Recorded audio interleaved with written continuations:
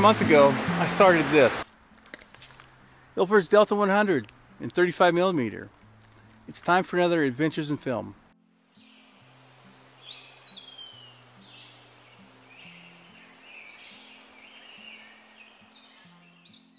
I put aside that video to work on a couple more videos, and my plan was to pick up where I left off. I only made a few exposures, but between then and now, I got this. A different 35mm camera. So I have this and this.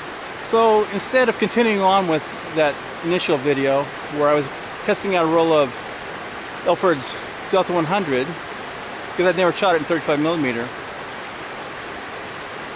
I decided, since I have another camera body now, why don't I just shoot T-Max 100 in the new camera body, and I can do a comparison. You might be thinking, why does he need another 35mm film camera? Well, it's quite simple. My older camera, this is a Nikon N90. It works fine on lenses with aperture rings. Unfortunately, most of my lenses are more modern G-type lenses that don't have the aperture ring. So what I did is I went out and found a N80, a newer model, and it has the dial in front and dial in back, which allows me to shoot manually, controlling the aperture ring with the dial in the camera. It's just that simple. So why am I shooting 35mm? I do have a large format camera. It's 4x5, and I don't plan on getting rid of that. I plan on keeping using that. If you've seen in my videos over the last year, we had some struggles, but I don't see any reason to get rid of that camera. I still enjoy using it. But what I really would like to do with 35mm is just be a little more playful, be a little more experimental.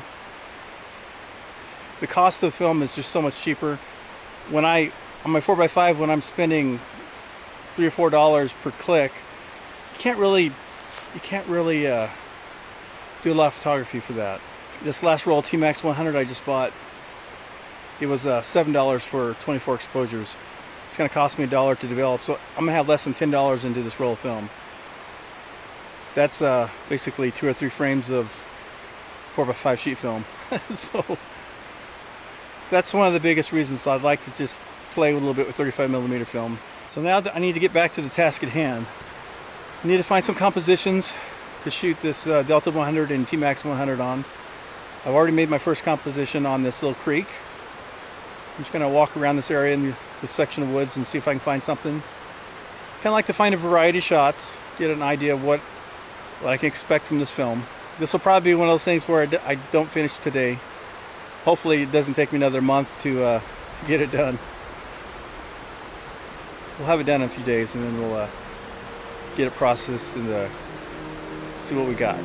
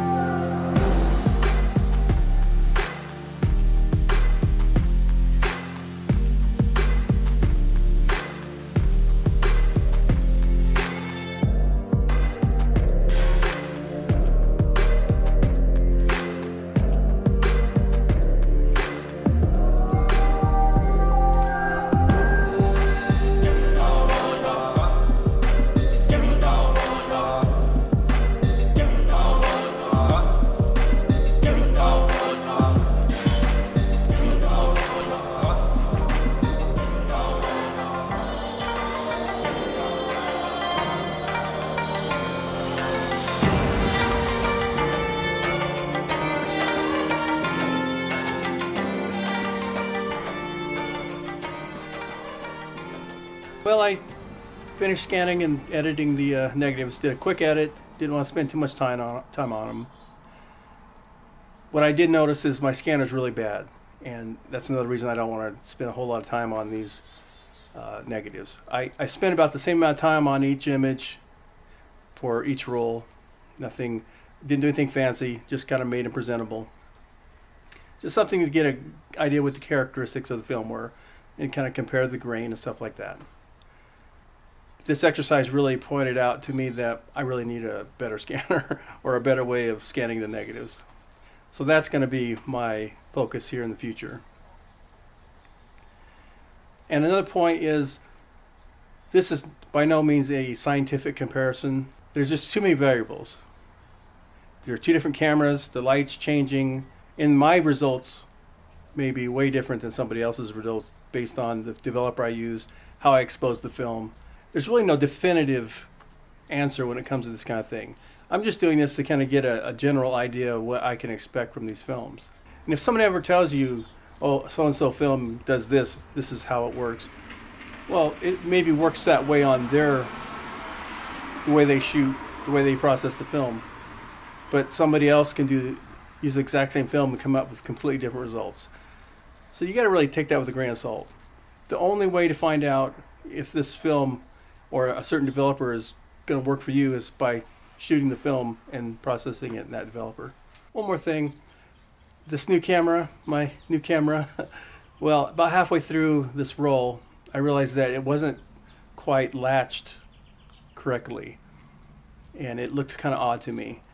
It did have a little bit of a light leak on one frame, and what was happening was half the latch was broke, and only the bottom part was catching. So I've got to send the camera back and get a refund. So I'm back to the old camera. I don't have two cameras anymore. So this will be the last film comparison for a while. So let's get back to the video. I've got to say, before doing this comparison, I had a lot of preconceived ideas on how these films would compare. I think a lot of that came from reading photography forums, and I just kind of got this general idea of how Delta 100 would compare to T-Max 100.